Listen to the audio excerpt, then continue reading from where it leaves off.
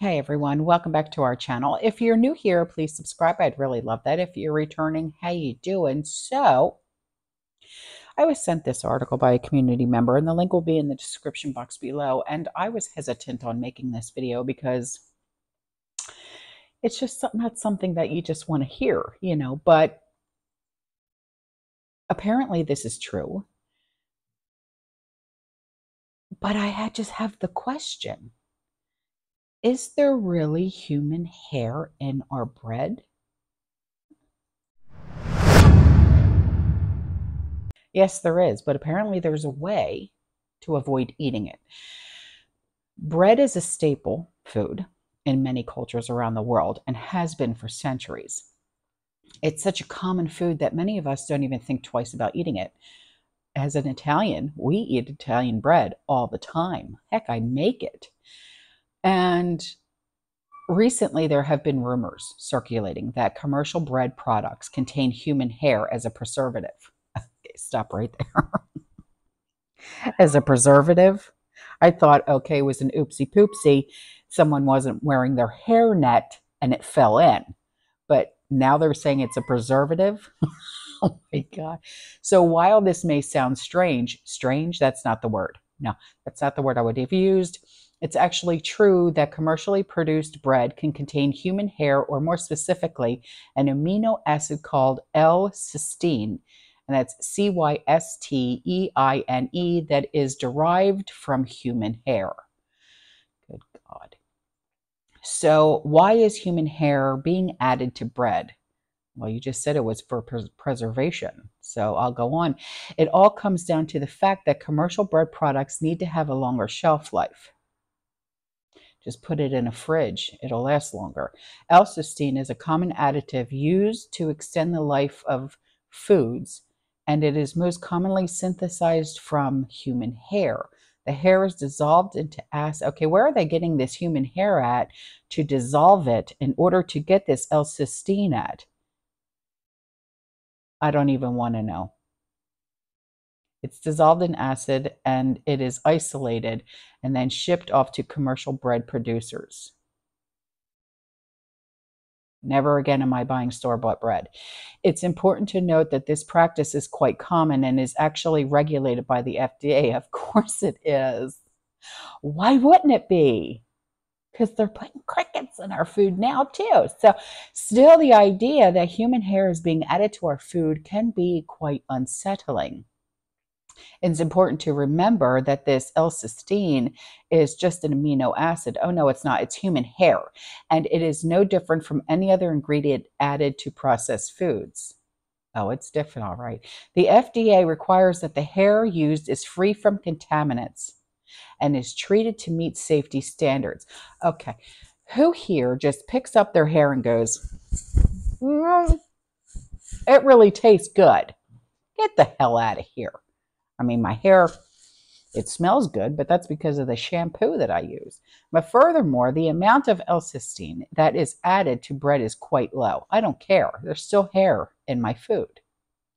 If you go to a restaurant and you notice that there's hair in your food, you send it back, you say, give me a refund, I'm out of here. Okay? What's the difference here? Please tell me, because I'd really like to know. So they say that it's not something to worry about if you're worried about the health implications. Oh, I'm worried. Do you know how many people have lice? Okay, do they take that into consideration? I mean, okay, so now they're saying how to avoid eating bread with human hair additives. It's called not buying it. Okay, if you're concerned about what's in your food, the best way to ensure that you know exactly what's in it is to buy your bread from a local bakery.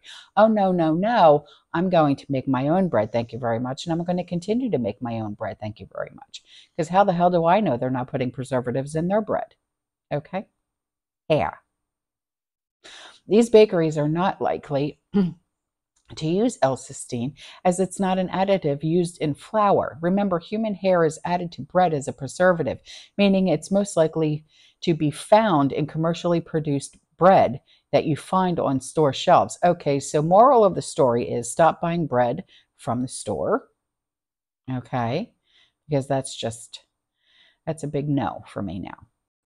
So real quick, I did a search on what foods contain this amino acid. And it's a semi-essential amino acid. It's abundant in many foods like beef liver, crab cakes, lima beans, and some mushrooms. It's also a component of many dietary supplements preparations.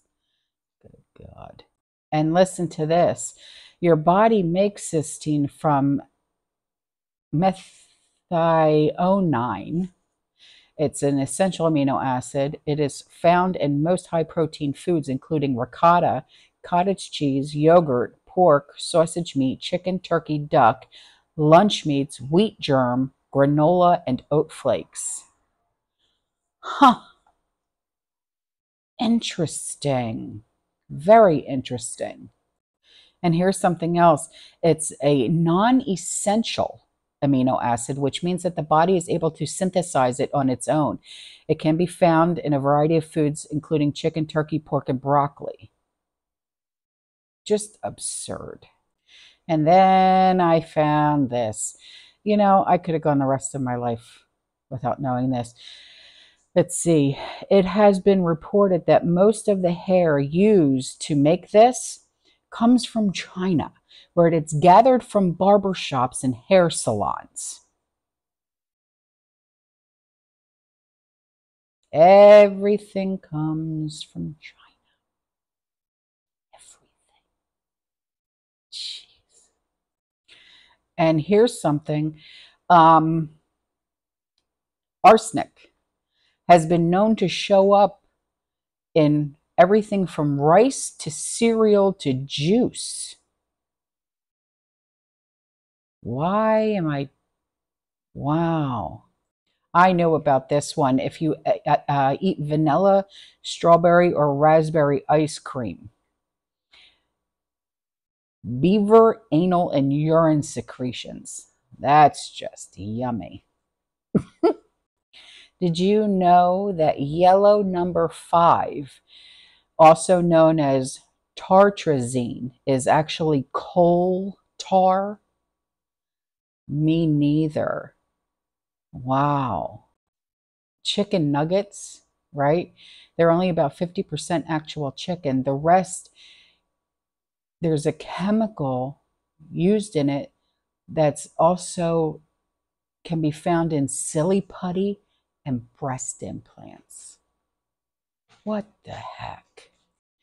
Okay, if you've ever eaten anything that has the red number 4 dye in it, it's boiled beetle shells. Good God. Rodent hair has been found in chocolate, cinnamon, and peanut butter. Borax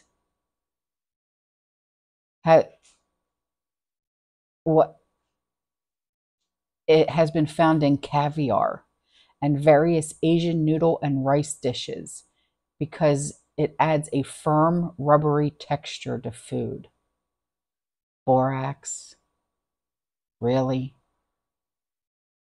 Good Lord. All right, I'll leave that link in the description box below too. Wow. The things you find out when you do research. You know what I'm saying? All right, guys, I'm out of here. I'll see you in the next one. You stay safe, you stay positive, you keep prepping.